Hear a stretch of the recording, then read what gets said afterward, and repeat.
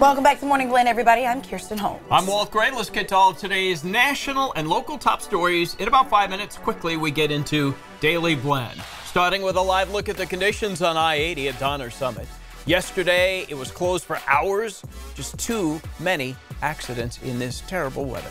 We do have team coverage for you on this very busy, Marcus Allen calls it Fly Day morning. People heading out of town. ABC 10's Carlos Herrera standing by in Sacramento with a look at the aftermath of all that wind, rain, leaves, and debris. Brittany Begley has a look at road conditions on a very busy Thanksgiving travel day. First, though, let's check in with Carly Gomez with a look at the weather conditions right now after a wild, windy night. Oh, yeah. It was wild, wet, windy, snowy, everything you could think of. And I know we've been talking about the lack of rain lately. I think everyone in Mother Nature even heard us turn on the switch and said, there you go. Maybe not when we wanted it, though, in time for Thanksgiving. All right, temperatures, we are chilly this morning, and we will continue to feel the cold air, especially with a wind chill factor, as we're still getting some of those winds 10 to 15 miles per hour. 44 in Sacramento, as well as Stockton, 43 Modesto, Marysville, Tahoe at 24 degrees. We'll see temperatures drop a little bit more in the next hour before sunrise. But for the most part, we're still a couple of degrees warmer than we were 2 days ago. All right, let's take a look at these winds. We're about 16 mile per hour winds in Sacramento. We're looking at 10 mile per hour winds, Marysville at 16, 10 in Auburn. And this will be right around now. We'll start to see these numbers dropping as the winds start to slow down. We'll see them right around 5 to 10 miles per hour around lunchtime. And then by tomorrow, they should be rather calm. All right, scattered showers. Take a look at this because we're seeing a lot of the heavier rain closer to where the foothills are, then transitioning to snowfall. Now, some of the snow levels have risen just a bit. Sacramento, though, looking for the most part just mostly cloudy, and this is what we're going to expect today. Some patchy areas of rain, and then some other places not seeing it. So on and off, scattered showers throughout the day. And that's what we're going to expect to see even moving into Thursday, Thanksgiving, and expecting also to see some thunderstorm chances. So just be ready for that. When you see some yellow areas on the radar like that, and maybe a little bit of orange and red, that's a quick scattered shower dropping just below Sonora there, and then expecting to see some more of that happening as we move into Thanksgiving. Now, Brittany, she is keeping track of all of the accidents, and we have had quite the accident list going on, Brittany. That is the truth. So from the roads to the skies, we're looking out for you. If you're picking up someone from Long Beach, your 8 a.m. flight, that's been delayed an hour. If you're headed to Santa Ana, your Southwest 7 a.m. flight delayed an hour. You can see some folks excited to head out for Thanksgiving, but expect long travel times as you head to the airport. All right, let's get down to business, the things you really need to know about. You can see Caltrans tweeted this last night of the poor driving conditions. As you head out right now, a portion of 80 is shut down westbound at Truckee. Eastbound, you're going to see slower drive times. It's shut down to all trucks at Applegate, and chains are required on vehicles US 50. So you're going to see those slow drive times in that area, Placerville to Myers. So a lot going on in the area. We will update you throughout the morning. As we take a look, also take a look at this picture quickly. You're going to see slower drive times across the map, but we have almost, take a look at that, 15 different active accidents right now. If you're headed out for Thanksgiving traffic, according to AAA, the worst time to hit the roadways will be this afternoon. You're going to see heavy drive times. You can see delays up to 4 times what you're used to. Modesto to Sacramento, 59 minutes. Stockton on 5 northbound, we're looking at 39 minutes. Traffic is a mess, wet, slippery roadways.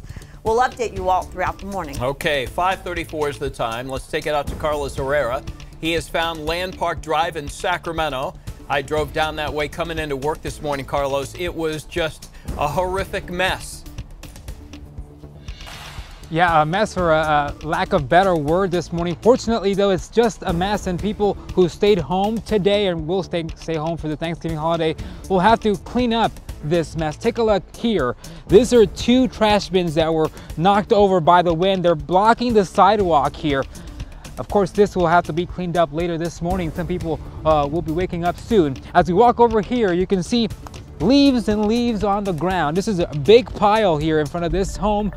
Of course, they've been piled to the sidewalk, but we've also seen a lot of leaves near the road, and of course branches and debris as well. Now, the big concern with these big piles of leaves here is that look how deep they are.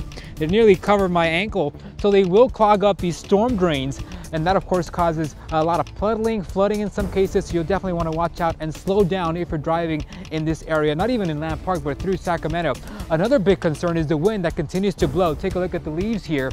you can see them. They'll continue falling on the ground, but that's not the concern. The concern is how these branches continue to fall.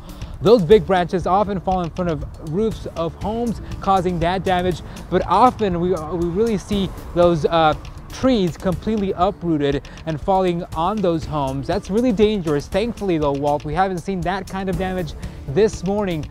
But again, you live in this area, you drive by it around a lot. This is a big mess for folks who clean up today, tomorrow, and possibly for the rest of the week. Yeah, people had leaf piles out on their street for pickup and they just blew away yesterday. I mean, it was really windy. So when folks wake up more, get the rakes out. We'll all try to pitch in wherever we live. All right, thank you, Carlos. Got to keep those storm drains clean as well. Kirsten. All right, so we've been focusing a lot on the Sierra, but like Carlos showed us, the valley is having its own share of problems from the storm. You know, Sacramento is the second most flood-prone city in the U.S. That is after New Orleans. So how does the city prevent that from happening? They use this big system of pump stations, and there are 150 of them across the city. As you can kind of see, there's like towels, rags, anything that would normally get caught on a massive pump. We're pulling all that stuff out.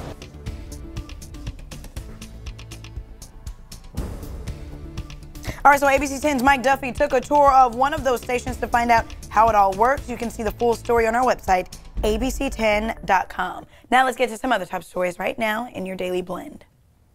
Severe storms. More than 100 million Americans in 32 states are under some kind of weather alert right now, all because of two powerful storm systems. All this weather is kind of fouling things up. Overnight in the Midwest, a winter whiteout in the Twin Cities where up to a foot of snow is possible. Parts of the Rockies are digging out from feet of snow, all dumped by the same storm. Mudslide warning. Wet weather is helping firefighters battling the Cave Fire near Santa Barbara. But the rain poses another threat because it could mix with the burn areas to create mudslides today. In January last year, a downpour on burned slopes east of Santa Barbara unleashed a massive debris flow that killed 23 people in Montecito. Balloons in jeopardy. 16 giant balloons are a game-time decision for the Macy's Thanksgiving Day Parade. Why? Because of winds that could reach 50 miles an hour.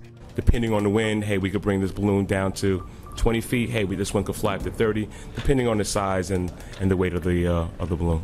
Either way, parade officials will start inflating the characters this afternoon. And that is your daily blend of news and information. If you got something you want to share with us when you see it online, just use the hashtag MorningBlend10.